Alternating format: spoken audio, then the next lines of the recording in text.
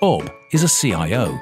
He's read a lot about privacy and encryption on the internet, but he's not too worried. When his boss asks what he's doing about security, he says that because their company doesn't hold any sensitive data, there's no need for extra protection. But is Bob right? What he doesn't realize is that every company has confidential data that will need to be protected from prying eyes. And the best way to do this is with encryption.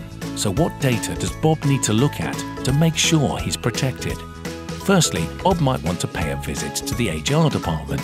Every business has employees, and this means sensitive information that must be protected.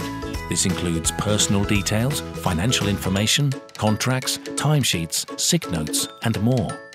If any of these end up in the wrong hands, it could be very harmful to the firm's employees and to the company itself. So anytime this information is being sent, it must be protected.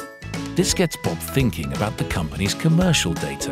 Customer information, supplier contracts, and details of offers or bids are highly valuable, and having this data exposed will cause big problems. Unhappy customers, lost revenue, and a damaged reputation are just some of the issues Bob will have to deal with if he doesn't take good care of this data. Finally, Bob drops in on the legal department. He's surprised to learn just how much sensitive information passes through here that will need protection. For instance, it may include plans for mergers or redundancies and communications with patent offices. For these highly sensitive documents, end-to-end encryption is a must.